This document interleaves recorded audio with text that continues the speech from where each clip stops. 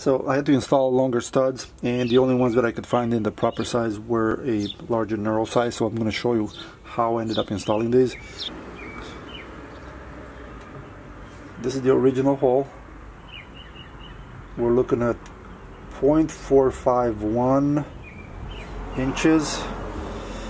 And the original stud is 0.463. Now that means that we have 12,000 interference. So I'm going to basically try to match that as close as possible.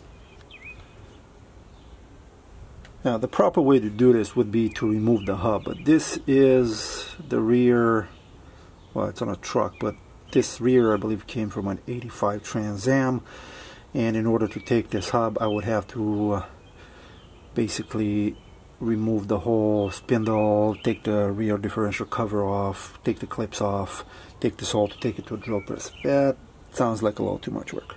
So this is what I came up with.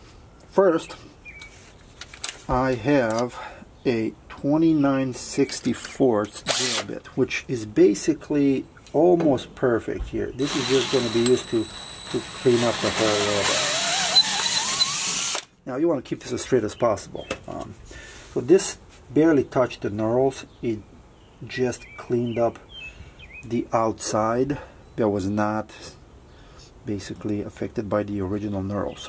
Now the second part, the next drill bit that I need in order to get to it is 15-30 seconds. The problem with that is it's a little too big to handle.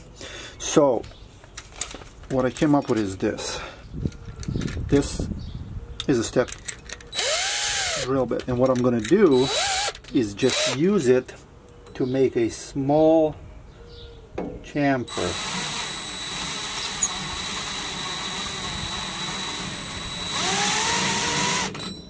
Just enough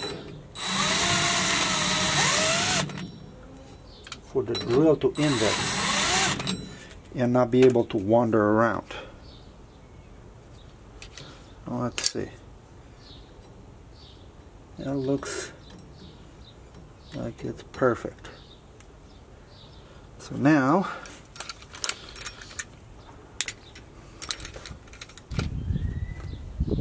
this part is not easy because it's still a hard piece. You want to make sure you keep it as straight as possible and slowly make your way in there.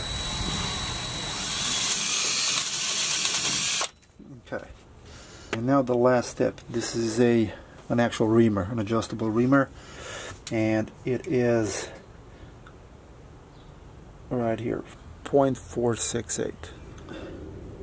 Well, now what we're going to do is put it in here, and this is done by hand. That allows you to make sure that you fine-tune it without doing anything to the hole. Your final dimensions should be perfectly in spec.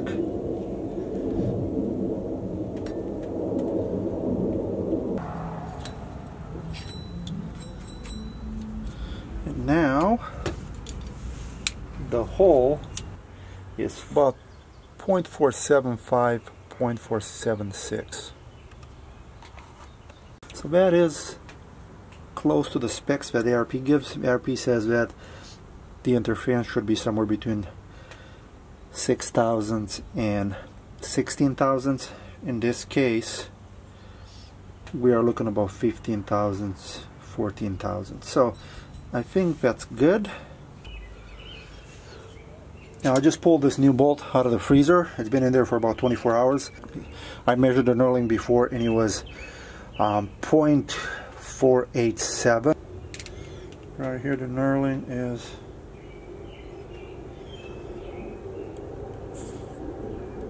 0.485. So we are good. I am going to put this in here, nice and clean, and okay, it goes right here.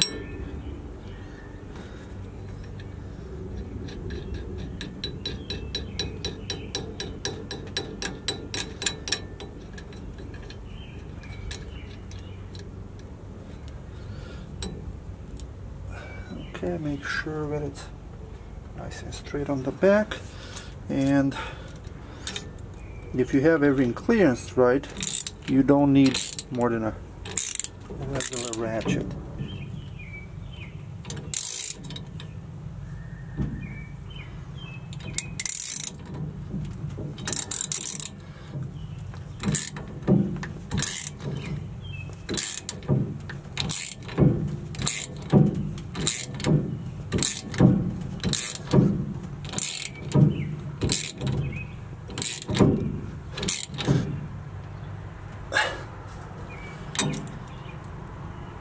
And that's pretty much all she wrote.